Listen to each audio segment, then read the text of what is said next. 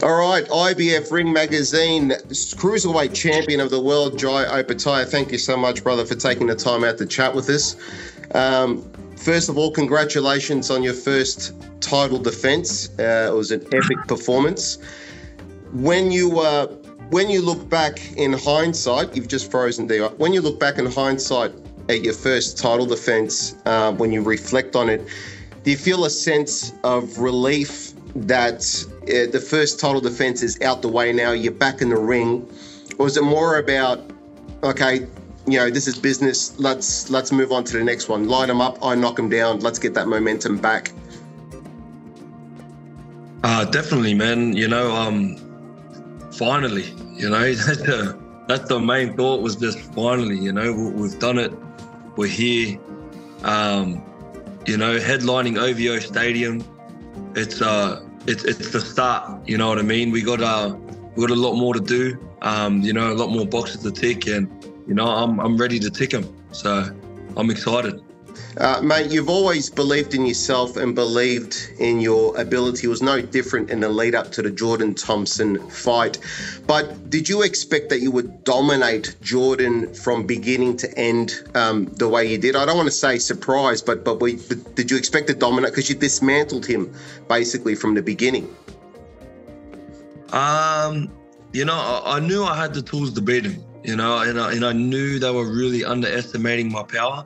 The way they were talking about him going to knock me out and all this stuff, and you know what I mean? But, it was good. And I sort of, when I'm in the ring, that's when I adapt. You know what I mean? Everyone kept sort of asking me, when am I, what am I expecting from the fight? What am I doing, this and that? But I sort of wanted to go off how he was going to be present, his body presence and stuff like that. So, and I heard him early to the body, and I feel like that sort of really, he thought, fuck, this guy's actually got power. So, yeah. You talked about, in the lead up to the fight, you talked about the surgeries that you underwent, that they're almost upgrades. They almost, in a way, sort of improved. But in the back of your mind, was there a thought about how the body would hold up on fight night? Or did you know through your extensive training, extensive sparring, did you know, mate, I'm solid, I'm good as gold, I'm ready to go? Yeah, no, I felt solid and I'm ready to go, and I'm not faking when I say I feel like they're upgrades, you know what I mean? Like before, so everyone's worried about the jaw, but before the jaw, I had my hand surgery where the start of my pro career, I've only had the briedis fight and the one before the briedis fight where I had my new left hand. So every fight before that, my left hand was shocking. You know what I mean? It was swollen all the time. Every camp I had was just trying to maintain it, making sure it wasn't too sore to go into the fight. Like we used to sort of line up 12 rounds of sparring and we'd do 4 rounds and then my hand would be that bad. It would just, you know what I mean? We wouldn't be able to finish. So after getting that surgery and the way it helped my left hand, and now, honestly, I don't have no problems with it. Before the surgery, I thought there's no way they were going to fix it. You know what I mean? And like we couldn't really afford it back then. In those days, it was too much of a risk to sort of take all that time off, and we weren't sure if it was going to fix it.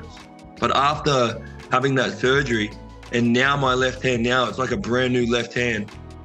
It's just all my surgeries have just been upgrades. You know what I mean? They've just been, and that's what they do. They go in and they fix the problem.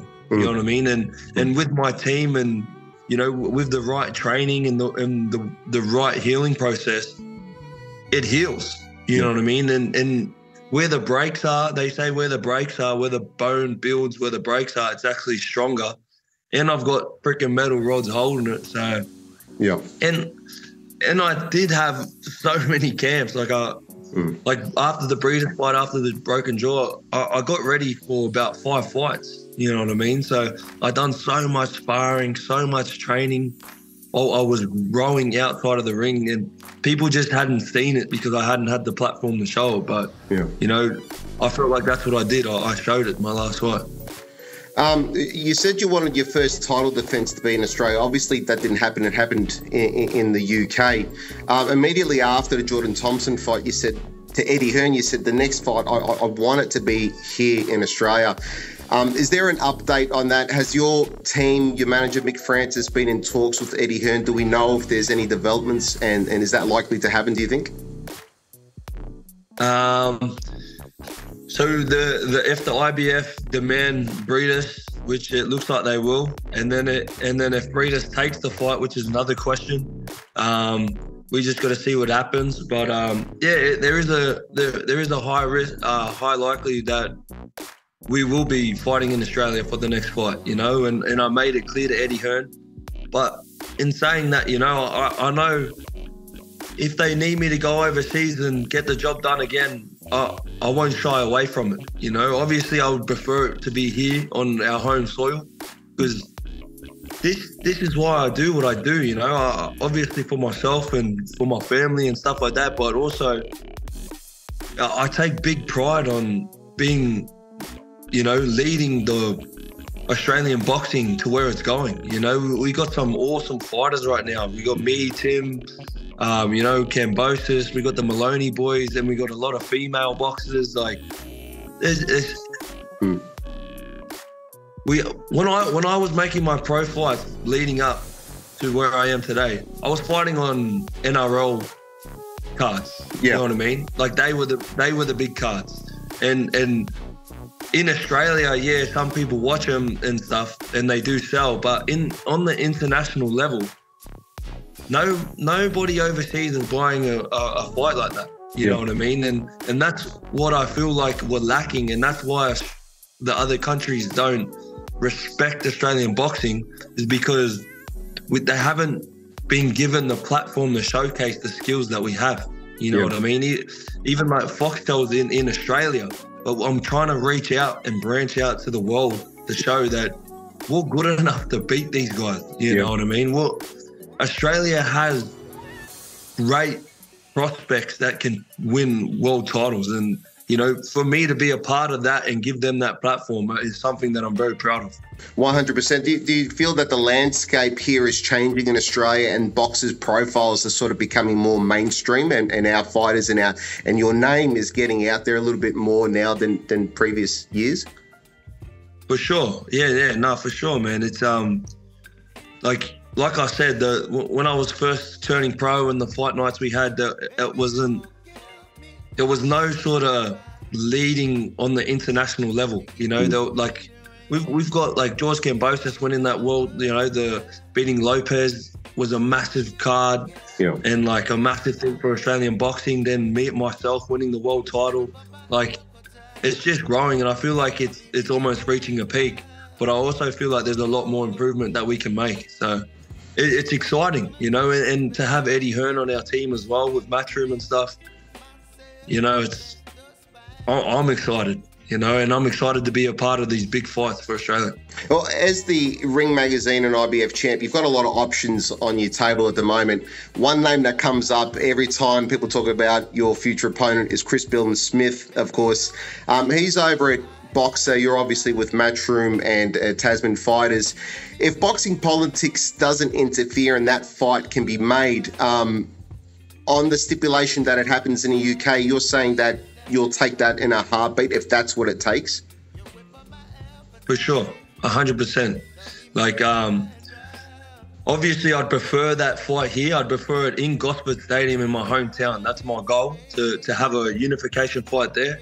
But if I have to go over there and beat them over there, then I will, because I honestly believe that I win every single belt in this division. I'd like to pick your brain a little bit about the cruiserweight division in general. We saw recently Gilberto Zurdo Ramirez take on Joe Smith Jr. They made their cruiserweight debut. Zurdo went on to win, as you probably know. That turned out to be a WBA title eliminator. There's a chance that Zurdo could go on to fight, I think it's Arsen Gulamarian, who's the WBA champion, who's been ordered to fight his mandatory Juniel Dorticos. I just want to get your thoughts on what do you think about Zurdo coming in, his first fight is for a WBA title eliminator. Do you feel like he's kind of leapfrogged a lot of the other guys that have been waiting in the queue to fight for that title? That's A.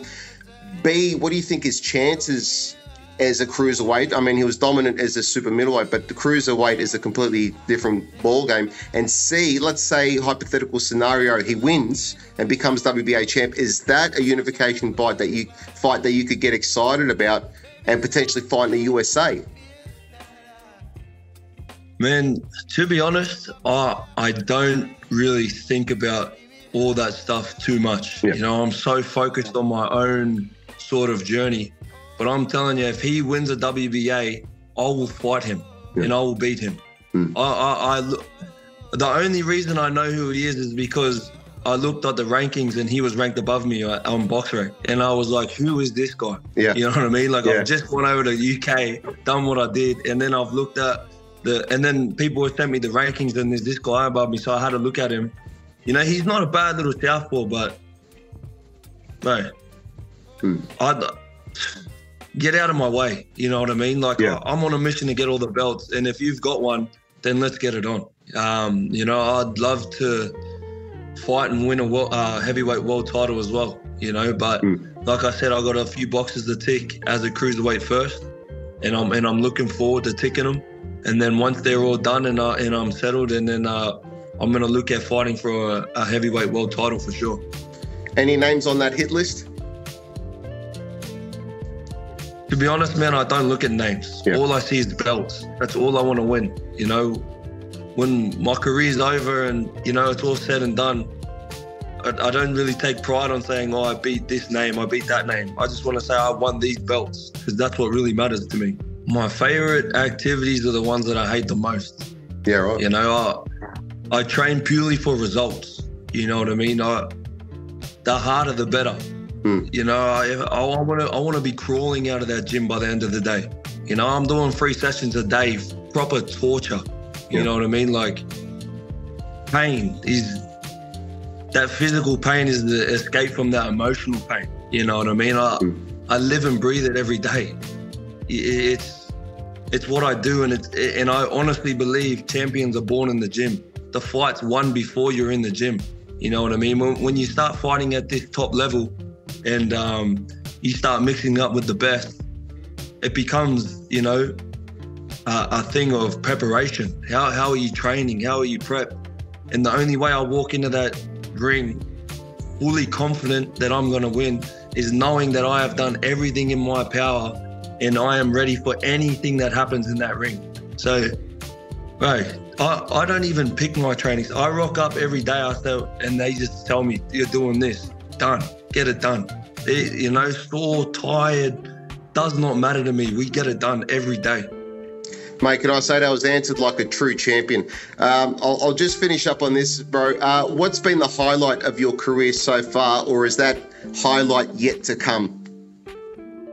Definitely. I feel like the highlight's yet to come. You know, I honestly feel like I'm just getting started. You know, I've waited my whole life to win the world titles and fill out stadiums and stuff like that. You know, I've been fighting since I was 8 years old. You know, boxing to me is the family business. It's something passed down to me. So I always knew this stuff was coming. So, you know, it's just, I'm just looking around saying it's about time it's here. So, you know, I just can't wait for the next one. Jai Opetaia, it's been an absolute pleasure speaking with you. Thank you for taking the time to chat with us. We're looking forward to seeing you in the ring ASAP, and fingers crossed, man. Hopefully it's in Australia. Thank you. I appreciate it. Thank you for the call. Thank you for the support. Thank you for watching Pound for Pound TV. Please remember to subscribe and hit that notification bell for future updates. See you in the next one. Check out our Patreon page to become a Patreon family member, where you'll receive some cool perks. If you're looking for some new threads, we've got t-shirts, hoodies, and much, much more. So head on over to our Michael Akobi Pound for Pound TV stores. They can be found on Redbubble and Spreadshirt. Join me on my travels and head on over to my other YouTube channel titled Barefoot and Free. There you can follow me as I traverse the many parts of our planet and occasionally get into a spot of bother. Nonetheless, it's always fun and entertaining. If you're struggling with some of life's obstacles and challenges, my book How to Get Out of Life Traps might just be the answer that you're looking for to help guide you through the difficult times. It's helped many get past some of their darkest moments, and it might do the same to you. You can purchase it on Amazon, where you can also find a wide range of my other works. Those works include screenplay to book adaptations, a fairly unique concept, with genres covering comedy, heist and revenge, drama, supernatural and crime, if that's more your cup of tea. You can find them by following the link provided.